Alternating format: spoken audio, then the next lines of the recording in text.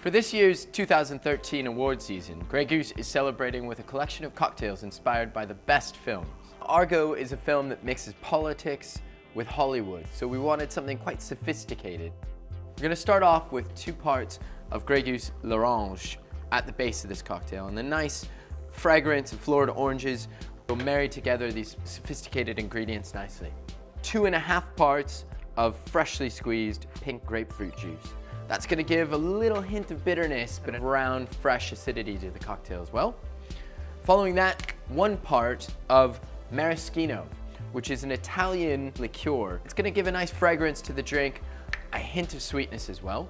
A dash of this Pimento bitters. Pimento has a spiciness to it, but overall gives a really nice aromatic quality to the drink. Fill our shaker with ice. Double strain this into a chilled coupette. And you get this great iridescent color coming from the pink grapefruit. A little hint of that Pimento bitters in there as well. We're gonna garnish it with a zest of pink grapefruit.